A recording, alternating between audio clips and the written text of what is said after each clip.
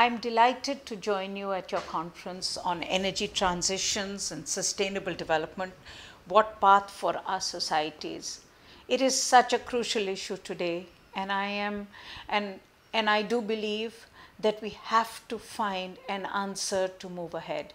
It is it is absolutely clear today that we are facing an existential threat to the planet and to the life as we know it today.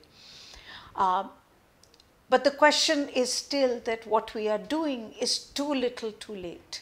And this is really where we need to discuss what is happening, the good news, and the challenges in terms of moving ahead. And that's what I would like to discuss with you today. Firstly, I do believe that the world is recognizing that climate change is here, that the threat is real, and the need to act is urgent. Greta and her comrades, young comrades, have definitely put the urgency of the issue in our face. They are young, they are bold, they are angry, and they say it as it is. Something that we had stopped doing for too long. We were censoring out our own words because we were worried how we would seem to the rest of our people. So even as activists, as climate activists, as scientists, we have often not been as blunt as we need to be. I think it is very important for us to recognize that the young people have put it in our face today, and that is good. The fact is, climate change is happening today in our world. It's playing out.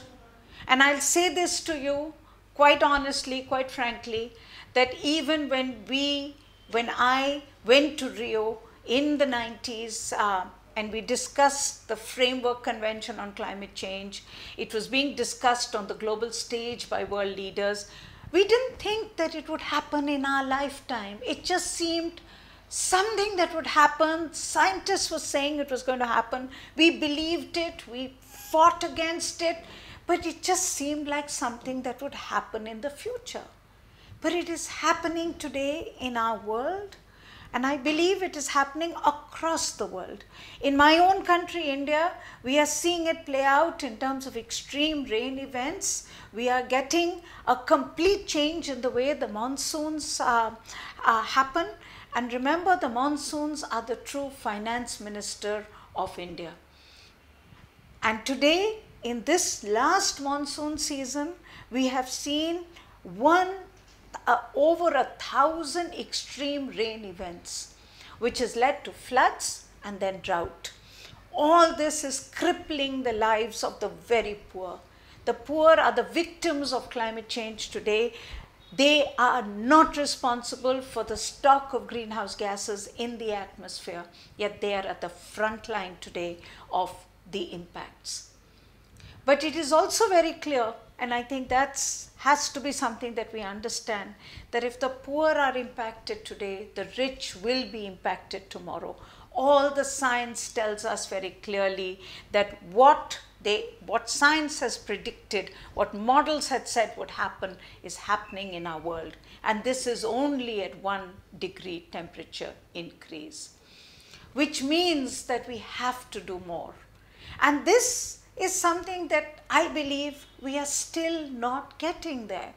We know that in this last year, the world has moved to cleaner sources of energy, gas, where methane is still a concern, but yes, gas over coal. We have seen movement somewhat to nuclear, where safety is of course a concern, but we are also seeing a growth of renewables. But if you add it up, it still is like a drop in the ocean. We know that even now coal is the primary source of energy across the world, in many parts of the world, including mine. And this is really where the challenge comes, because even as we have to reduce emissions, There are parts of the world which have to increase emissions because they need energy for the poorest in the world. We need energy. Energy is a fundamental right. Now, it is very good to say that countries like India, all of Africa must not make the mistakes of the rest of the world.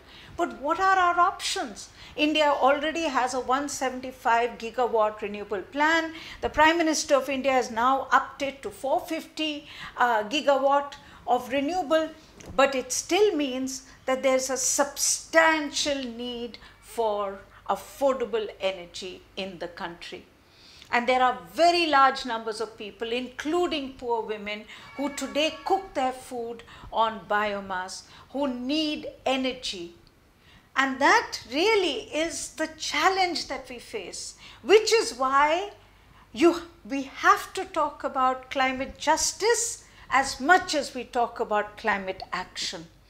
Because climate action must be deep enough, substantial enough to make place for developing countries, for countries like India, for the poor in the world to actually increase their emissions. This does not mean that India must do what the rest of the world has done. Africa, India provide us the opportunity to do things differently. We can build our grid differently. We can build our buildings differently. We can certainly build our cities differently.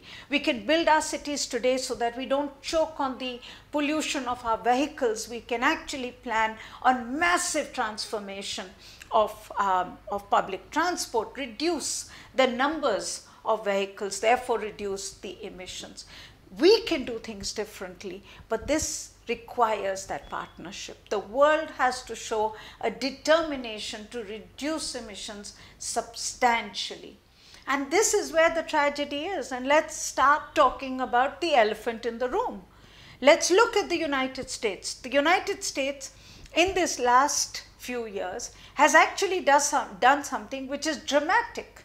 It has reduced its coal-based power sector and increased by moving towards shale gas, natural gas, which has reduced the intensity of its emissions. Now, this could have been a major advantage for the whole world, because if the largest polluter in the world, the historically most important polluter of the world, actually shows that you could reduce emissions, it puts pressure on the rest of the world to do things differently, substantially. But this is the tragedy. The fact is the US total emissions in 2018 increased by 3.5%, CO2 emissions. Why? Because even though they reduced the emissions in the energy sector, they increased them everywhere else. Now, this really is something that we have to talk about. We cannot keep talking about India and China and putting all the pressure on countries like India, particularly to say, you must have a different pathway. We must, because it matters to us. We must, because we need to do things differently in our own countries. But the fact is, the world must recognize that this is a global issue, that we must act together, and the world is as yet doing too little, too late.